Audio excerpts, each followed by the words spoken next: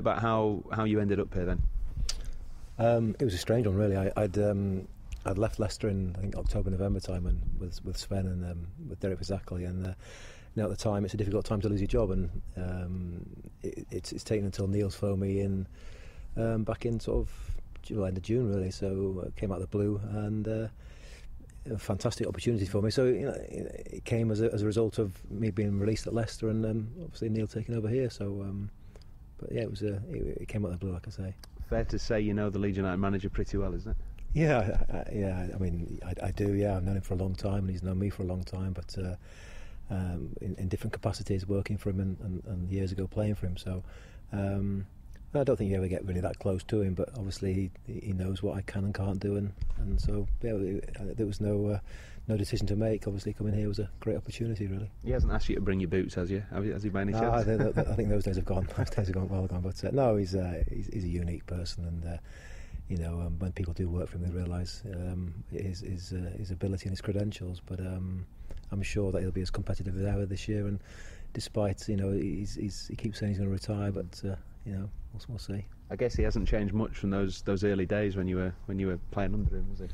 No, I mean the pre-season, always the first 2 or 3 days looks after itself, and he hasn't changed that, and why should he? He's had 7 or 8 promotions, and they've been very successful.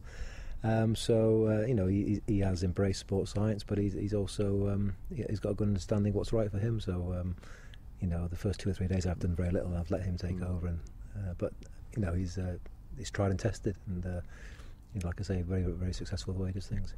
How did you end up doing what you're doing now, Chris? After you decided to hang up the boots, finish playing. Yeah, that's a long story, but I packed in through like a muscle disorder, like a metabolic disorder, which no one could pinpoint for a long, long time.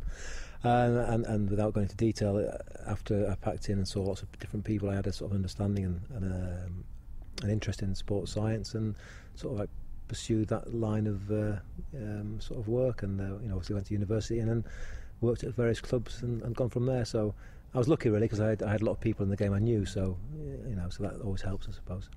How much has this particular job, sports science, changed in the last 15, 20 years in football? I mean, it's one of the buzzwords now in the game.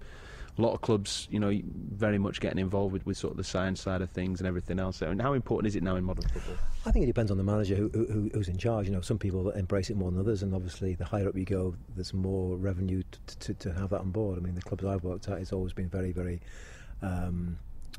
used on a regular basis, and it's incredible how it has changed since I packed in not that long ago, 15 years ago. It's a different game altogether. So it's come a long, long way, and it needed to do so, but sometimes it can become all-consuming sometimes, and it does create a lot of work for people. And maybe that's why I've got a job. So it's there's for and against for it.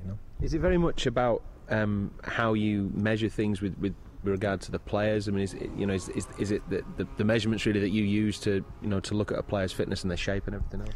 I think, especially with the manager here and other people I work for, with their experience, they've got a fair understanding of what's required and what they're looking at. But then the data that we get and the information that we get from various systems, we can actually supplement that or back it up. So, I think there's room certainly for both. For some objective and subjective sort of understanding of people's performance, I suppose. How are the players looking then a few days into things? Yeah, they're very good. I mean, I wouldn't say that otherwise, but no, they are. I mean, the players coming back in terrific shape these days, and years back in my day, you'd often see players coming back 3 or 4 or 5 kilos overweight. But no, it's fantastic shape, and with the managers' pre-seasons, they are very, very intense. So you need to come back in reasonable condition yourself. But they've worked very, very hard, and they've got the weekend off now, and I'm sure they'll work hard again next week as well. What's the aim of these first few training sessions then, the first week before that sort of first training game, warm-up game back against Farsley? I think certainly with the manager, an understanding of the tempo you need to work at to get into his teams, and most of his sides work at a very high tempo, and himself and all the coaching staff who've worked with him before will know that as well. So, and the players, that if they don't buy into that, they don't play. So. But they get lots of time off and recovery time. But it's to prepare them, physically for the games ahead. And as we know, it's a long, long season, and this is a very, very important period for the players to get in condition. Yeah, it's a rigorous season. You know, the Championship, you know all about that, don't you? Just how tough it is, the demands on players now. I mean, 46 games plus the cup matches, and Leeds will hopefully be up at the top with extra pressures to deal with. There's a lot of things that the players need to be ready for. Yeah, there is. I mean, he has got some experienced players in there, and I'm not sure if other players will come in and add to that. But like you rightly say, it is a cliche, but it's a marathon, and you know, for managers to be sacked after 10, 12, 13 games nowadays is absolutely ridiculous.